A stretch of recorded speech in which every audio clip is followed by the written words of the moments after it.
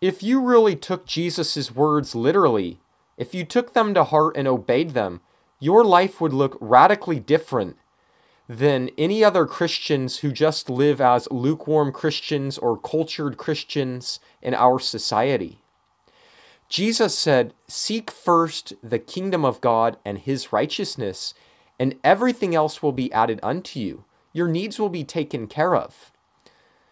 Most people are putting their own needs first. They don't think of others. They don't think of Jesus.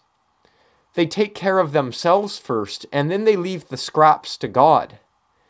If you do this, you will never have a relationship with Jesus, and you are disqualified already from being a disciple. If you call yourself a Christian, think to yourself, am I really seeking first the kingdom of God? Am I putting the things of Jesus Christ first?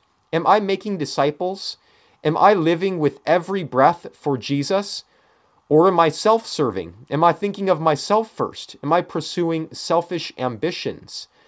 Be real with yourself.